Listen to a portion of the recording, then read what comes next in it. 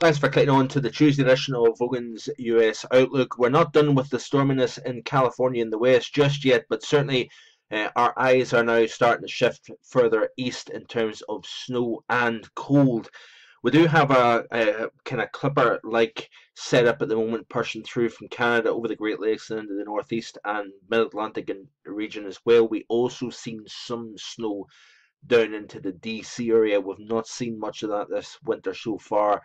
But we are starting to these systems are going to be pulling in somewhat colder air than what we've seen of late. We're going to see temperatures in the big cities, the 95, dropping into the teens, I think, and of course, colder than that further west in rural areas.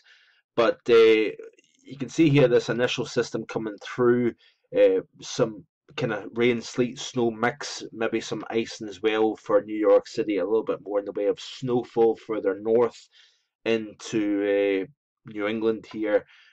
Rather quiet across the California region at this moment in time through the middle part of this week, but things turn more active as we go towards the weekend here. But certainly we've got, like I say, a series of clipper-like systems coming through. Notice the sharp contrast here between thickness values here, 516 up near the Canadian border, and we've got the 540 line down over just to the south of Richmond, Virginia here. So we've got a fairly sharp cutoff here between low thickness values and reasonably high thickness values here. And that is going to be the zone that we watch for a system coming in from the west here. We've got that over the northern portion of the Rockies. But as we push through this week here, we're watching that feature here. We're also watching the system coming into California. So it's going to bring more heavy rainfall, potential flooding, landslides. We've seen one in LA over the last couple of days. And we're going to see more significant snowfall, I think, for the Sierra Nevada mountains here.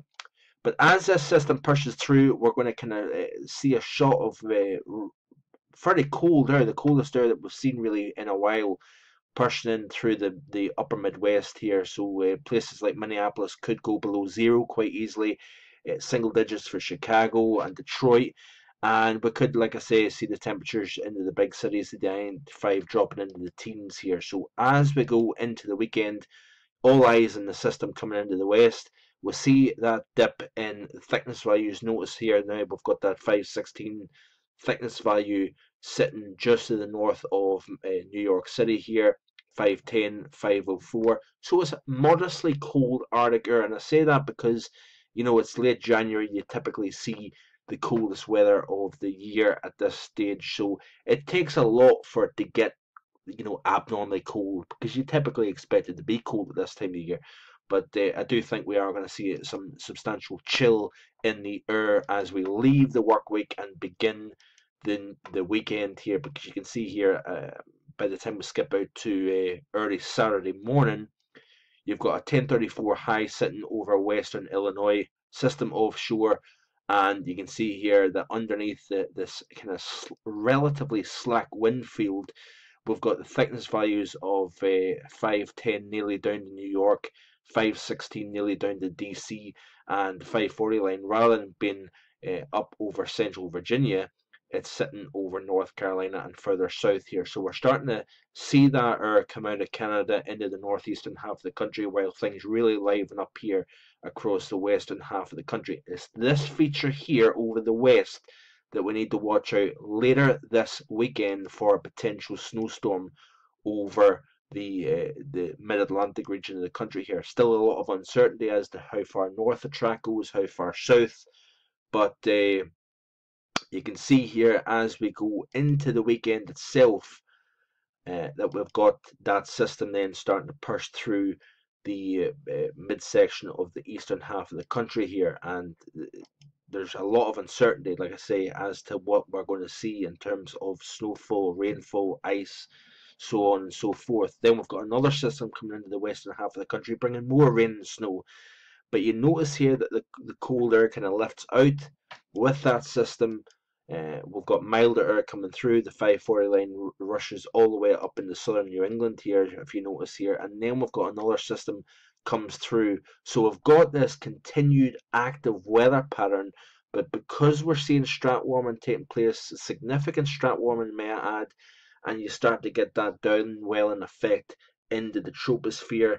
Of course, the cold air pouring down into the troposphere from the stratosphere tends to kind of shrink the troposphere, I believe, and therefore you cool the lower levels of the atmosphere with that transfer in energy here. So we're going to continue to see bitterly cold Arctic air, I think, push south towards the lower 48, and with a very active Pacific jet still taking place, we're going to see that collision between mild and warm, and mild and cold, should I say, and of course that is an incubating region for cyclogenesis, storminess, snowstorms.